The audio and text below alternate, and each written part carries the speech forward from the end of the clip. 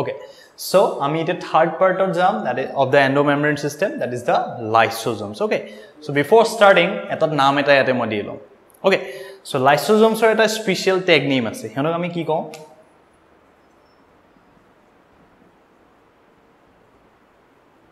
suicide bags. Okay, hianok ami ki boli kau suicide bags of the cell boli koa ba suicidal bags, suicidal bodies tenege koa ase kio koi ami etia gom pai jam. So first of all lysosome ki bostu hoy ami etu jani lo. Lysosomes are small sac like structures or small bag like structures je boli koa তোমাকে ঠিক আছে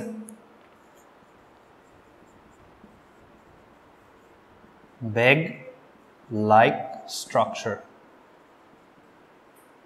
ঠিক আছে and they are filled with highly activated enzymes হিয়তৰ এইটো suppose lysosome structure হয় ইয়াৰ ভিতৰত কি থাকিব এখন মেমব্ৰেন খন হয় তাৰ ভিতৰত highly activated tumor ki thakibo enzymes thakibo aru ei enzyme bilakok ami ki boli kau acid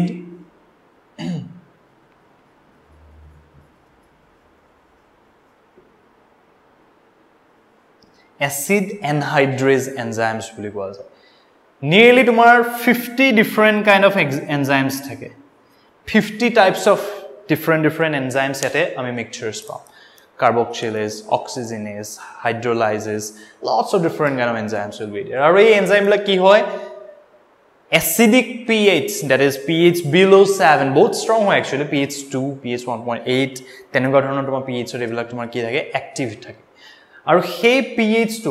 normally ami janu sob enzyme anytime active noy, hiatok ami active koribo lage. Kintu iate lysosome or bhitor jibilak acid anhydrase enzymes are hiot hodai forever hiot active. Keneke ইয়াতে কিছুমান কি থাকে proton pumps থাকে okay tar wallot active proton pumps থাকে T মানে হিহতে ATP utilize কৰি পেলাই proton বিলাকক ইয়াৰ ভিতৰত পাম্প কৰিব পাৰে as you know যেতিয়া protonৰ amount কোনোবা এটা solutionত বেছিকে হয় তাৰ কি হয় acidity আমি বাঢ়ি যোৱা বুলি কওঁ right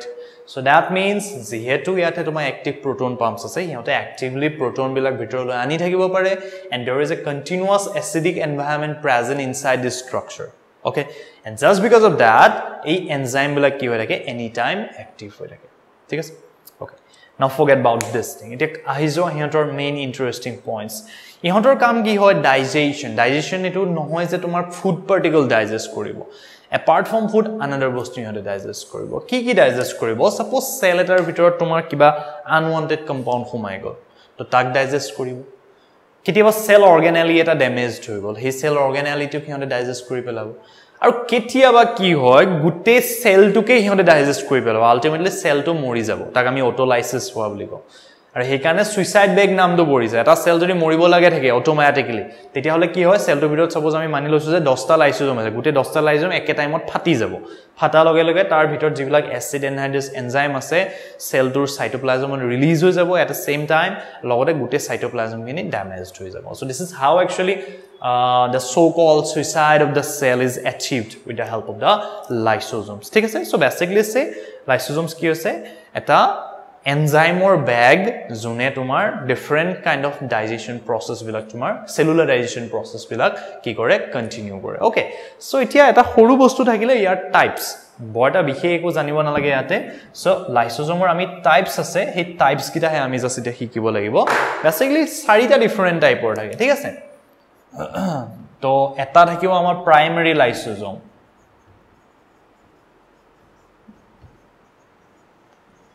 तो एबिला की होय Golgi body a formation करे okay so these are formed by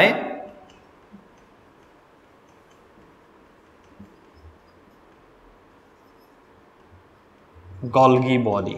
so Golgi body हनक form करे माने एबिला की होय primary lysosomes are freshly formed lysosomes माने Golgi body पर just नतुन के formation होय पेला इहत आहिसे and just because of that what's happening yate jikhini enzymes ase acid anhydrase hihot activate hobo chance poa nai thik ase so basically primary lysosomes are newly formed who form them Golgi body and at the same time ki hoy ase hihot inactive thik ase so ei to point ami monot rakhibo lagibo je these are inactive Although they have enzymes, but proton pump will actually develop hobo parane. And just because of that, bostu inactivate hoye ase. Thik ase? Next eta deal korim ami secondary lysosome.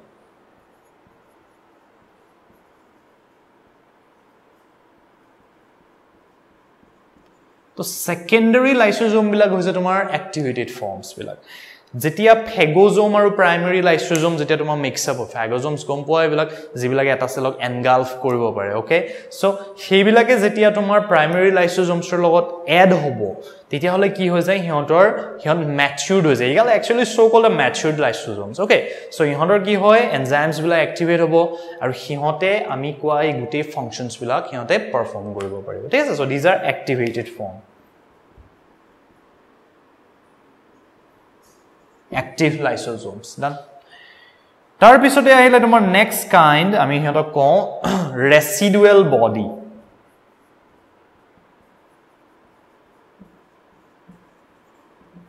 Okay, ako secondary jeto lysosome ase ihote ki koribo pare damaged cell organelle kiba ke suppose Golgi body eta damage hoise to tak ihote completely engulf koribo pare so that eta notun Golgi body phirse tomar tate production hobo. Formation. ঠিক আছে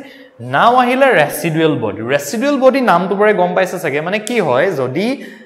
undigested part lysosome লগত mix হৈ থাকে তেল তাক আমি কি বুলি কম তোমাৰ residual bodies বুলি কম সাপোজ কোনোবা এটা lysosome কিবা এটা বস্তু সাপোজ Golgi body এটাই বলে তাক ডাইজেস্ট কৰিব গৈছিল বা ব্যাকটেৰিয়া এটাক ডাইজেস্ট কৰিব গৈছিল কিন্তু হি নোৱাৰিলে গুটেটো কমপ্লিট 100% ডাইজেস্ট কৰিব নোৱাৰিলে কিছুমান undigested products তোমাৰ থাকি গল তো তেতিয়া হেই lysosome টো ইনক্লুডিং দ্যাট undigested product আমি তাক কি বুলি কম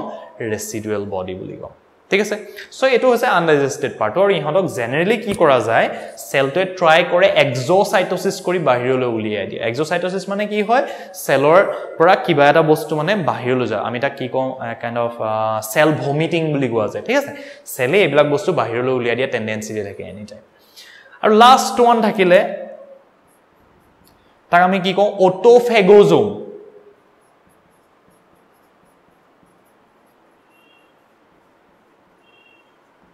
It was a fourth kind and A2 tomar only lysosome june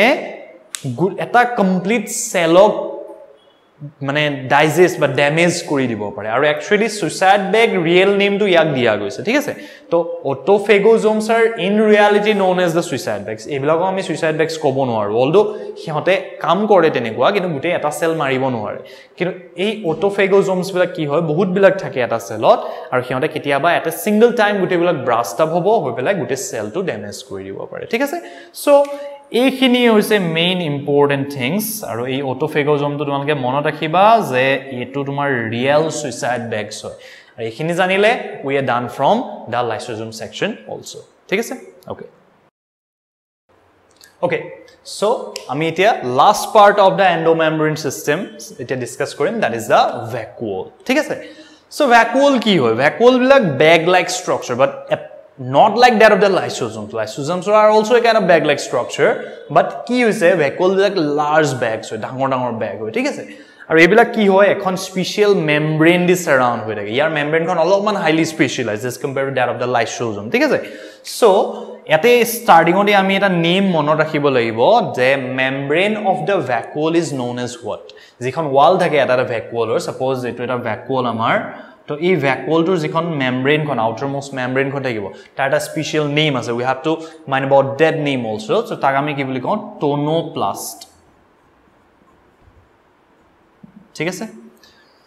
so itu এটা special name we definitely have to remember dan বহুত বাৰ মানে তোমাৰ কি হয়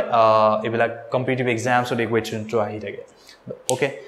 now come to next things regarding structure and all এবিলাক বস্তু তো already is a spherical structure we know about this right and a round hoy structure okay and surrounded by this semi permeable membrane etia ki hoy tar bhitoror jitu liquid thake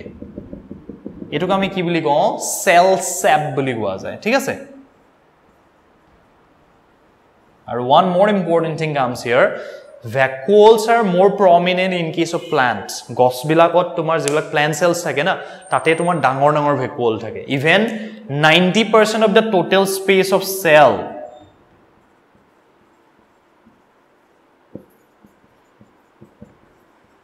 হেতু তোমার কোনে occupy কৰে ভ্যাকুওলে occupy কৰি থাকে বাকি nucleus cytoplasm তো 10% area থাকিছে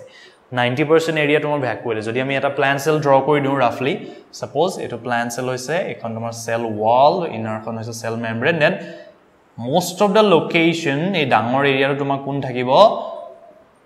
vacuole থাকি যাব নিউক্লিয়াস এন্ড অল এবিলা সৰু সৰু জায়গাত ইয়াতে এনেকে হে এডজাস্ট কৰিব বাকি পাৰ্টস বিলা okay like this way plants থাকে বাট এনিমেলত ইমান ডাঙৰ vacuole নাথাকে বা এবসেন্টে থাকে ঠিক আছে so it was A vacuole আৰু ইয়াৰ কাম কি mainly স্টোৰেজ okay primary function of vacuole is storage E different compounds bilak store kore okay and yar types ase ami hegita just janibo lage little bit important hoy to vacuolar types ot ami ki jam eta special kind of vacuole pam tak koa jay contractile vacuole okay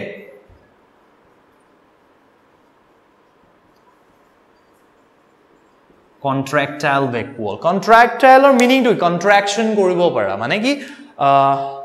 kuskhaye je bostu tu like that way it works okay so contractile vacuole generally code thake members of the protista kingdom ami discuss korisilu protista kingdom to tate je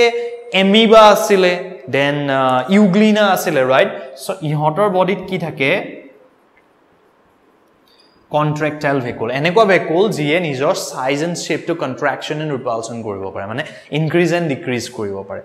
আৰু as a result ইয়াৰ এটা special function আহি পৰে হি movement কৰাত help কৰে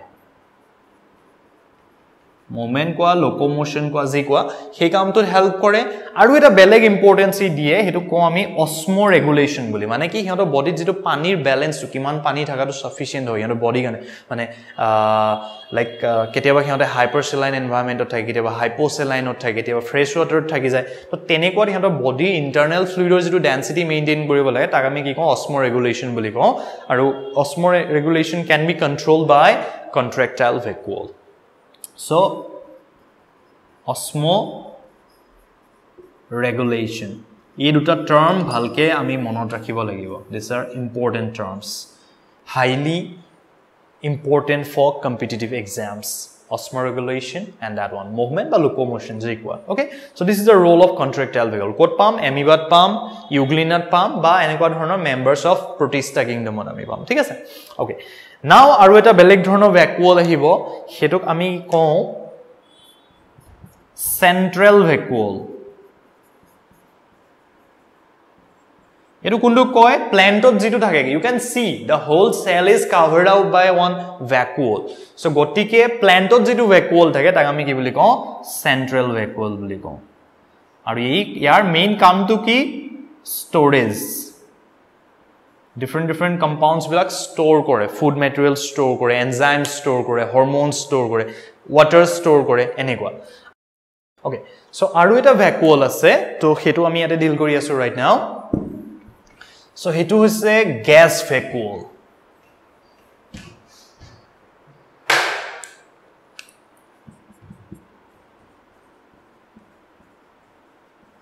aru eta special name di yak koa jay tak ami pseudo vacuole boli kau mane false vacuole reality vacuole nohoy kintu it still it looks like vacuole okay pseudo vacuole ই কি কৰে